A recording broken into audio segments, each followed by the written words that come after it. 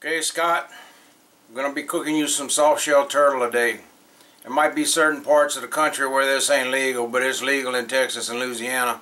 I'm going to show you a way that I come up with to speed up the cooking process.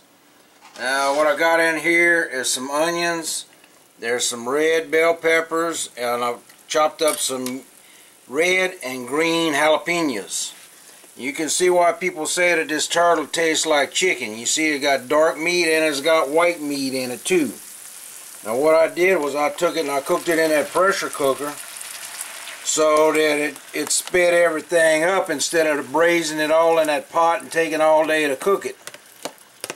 Another reason I did that so that I could take them bones out of that meat.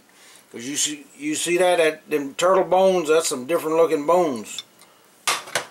Okay, let me get this up to heat and I'll show you how we finish this dish off.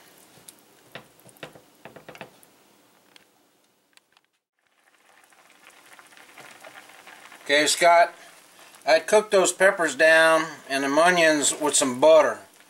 And the reason that stuff was all jelly like that is because we cooked the collagen out of them bones and off that skin. So I added this Roma tomato in there. I had about 1/4 of a big onion, and you just play it by ear with them vegetables. If you want celery in there, you can put celery. Now I'm going to put these shrimp in there. Some people put sausage in with it. I think it kind of overpowers that delicate flavor of that turtle. I'm going to put them shrimps in there. And the shrimp, you don't want to go and overcook those things. Put this heat back up a little bit. Another thing that I did to go and cheat this thing and speed it along, because normally this is an all-day process.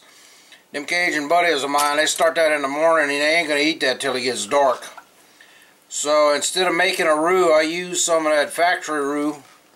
This is about 1.5 tablespoons mixed with some water. Gonna put that in there. And we're gonna get this heat up. And you're going to see this is going to all thicken up real nice.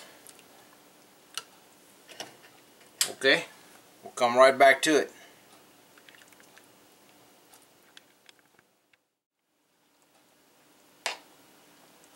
Okay, Scott, you can see this thing thickened up real nice.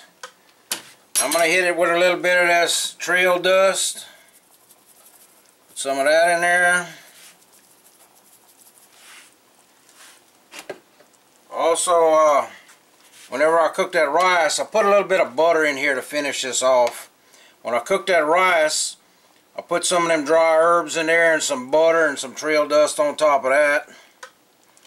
Then we're going to put this turtle and shrimp. I'm going to put that around on here.